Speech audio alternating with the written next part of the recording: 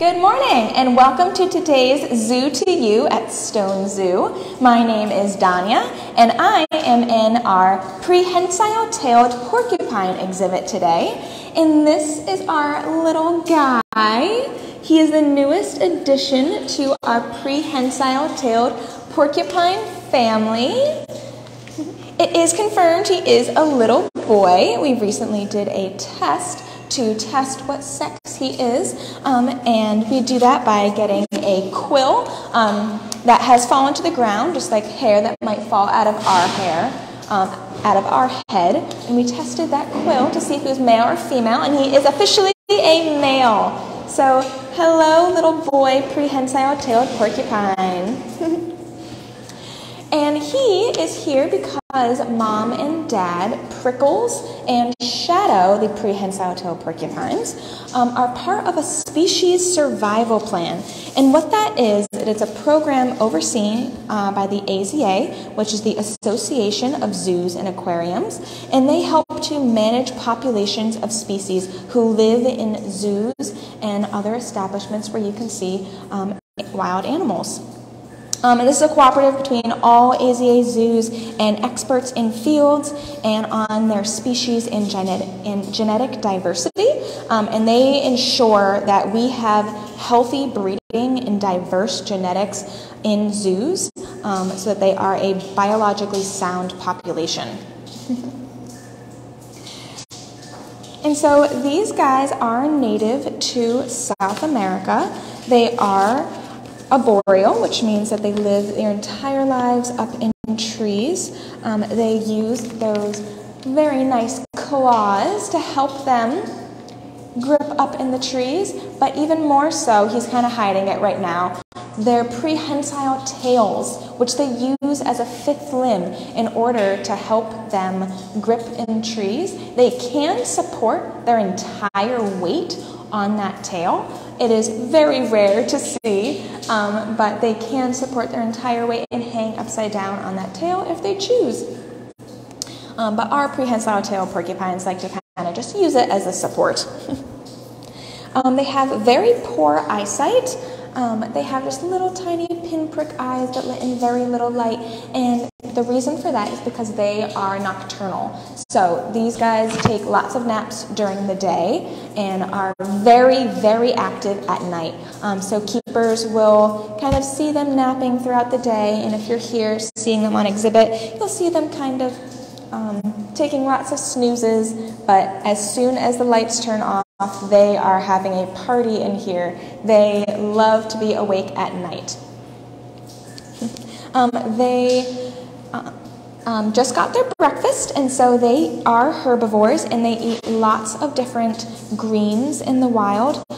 They would eat lots of leaves and fruits and small vegetables that you would find in the trees. But here at the zoo, they eat lots of sweet potato, which are the favorite of the entire family. Prickles, Shadow, and this new baby boy, their favorite food is sweet potato. But they also will eat apple and greens and little biscuits. And their entire body is covered in those beautiful quills.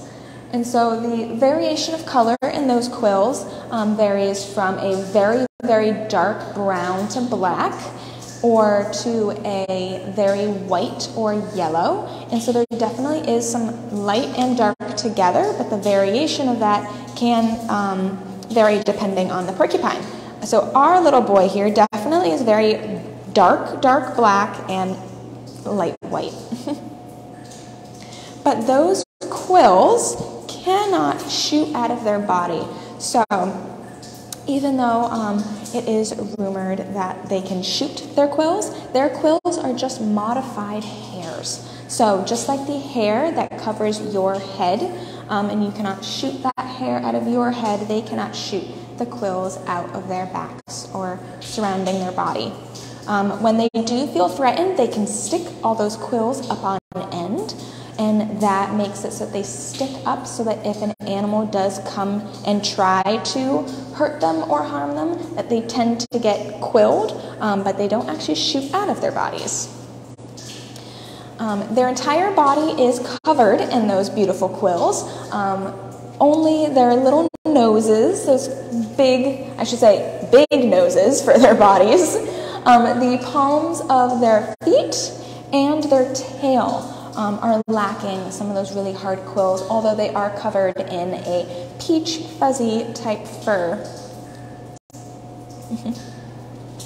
And so our little boy here was born in July, and so he is about 4 months old.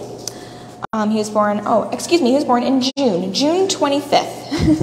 And he was born with a reddish-orange hair, so he looked very, very different when he was born. And he is born with that reddish-orange hair, and that is not as prickly as you see here. When they are born, that hair is a lot softer, and it's coarse, kind of like horsehair, but it is so that he does not prick mom when he is being born, or that he does not prick mom when he is starting off nursing. And so it takes about a week for those spines to harden, but they do nurse for about 3 months. So he is getting to be towards the end of his nursing stage. He is a singleton. Baby porcupines only tend to be born one at a time. And baby porcupines are also called porcupettes. It's very, very cute. They reach about adult size in 1 year and reach sexual maturity in less than 2 years. But their parents, Prickles and Shadow, they are 10 and 8 years old, and so they are part of that species survival plan that I mentioned at the beginning, and they have been together for quite a number of years, and they have had 3 beautiful babies together. But Prickles came to us from a different zoo, and Shadow was born here. And so that makes sure that our genetic diversity is really varied, so that we're having very, very healthy populations. And so if you come to the zoo, you will see on many of our signs, at the very bottom, it will say either species survival plan, or you'll see a rhinoceros. And that shows that that animal in that exhibit is part of a plan for breeding, even though they might not be actively breeding, that their genetics are part of a program in order to create healthy individuals so we can have healthy populations in zoos. Prehensile-tailed porcupines are not endangered or threatened, but they are under pressure by habitat loss, and unfortunately are killed by hunters as prey and for meat. And so the SSP helps to have good biodiversity in zoos to potentially help populations in the wild if they need it. But at this time, they do not. They are doing quite all right in the wild. And again, that is in South America. So you will not see these porcupines anywhere around our neighborhood. The porcupines you might see in the Northeast would be North American porcupines, which are closely related. And they are 2 species of New World porcupines. And New World porcupines are very, very unique in that their quills have developed a barb. And so you might not be able to see it, but on every single one of those quills are very microscopic barbs, so that when they do poke into a predator, even though they don't have a whole lot of predators, when they do poke into that predator, it is very, very hard to get out. And so they can be very dangerous.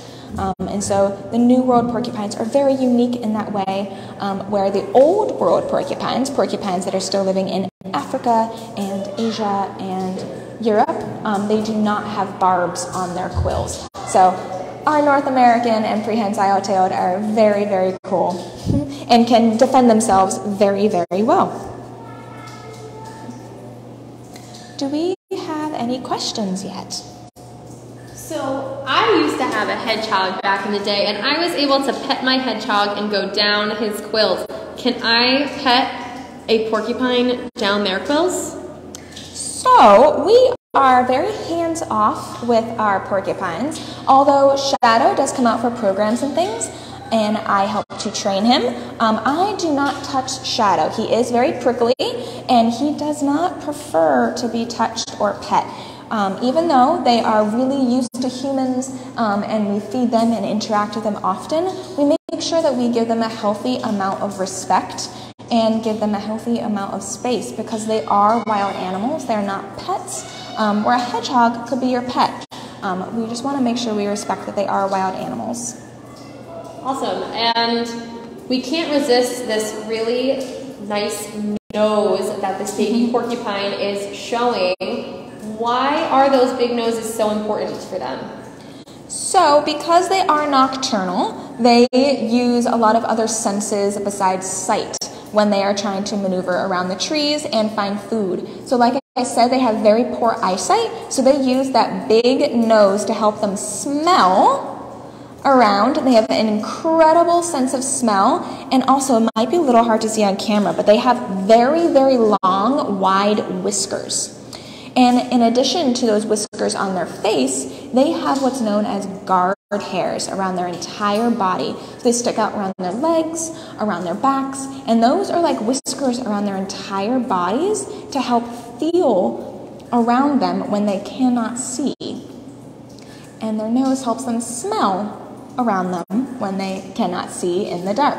They also have a decent amount of hearing as well. They have little ears hidden in those quills, and so they can hear their surroundings to make sure that they can stay nice and safe from predators and find their food and trees that they would like to sleep in. Awesome. And then can you just remind us, for those who are just joining us, remind us who we are looking at? So this is our baby porcupette that was born June 25th. He is the newest member to our prehensile-tailed porcupine family. He is the offspring of Prickles and Shadow, who you will be able to see on exhibit here at the Stone Zoo.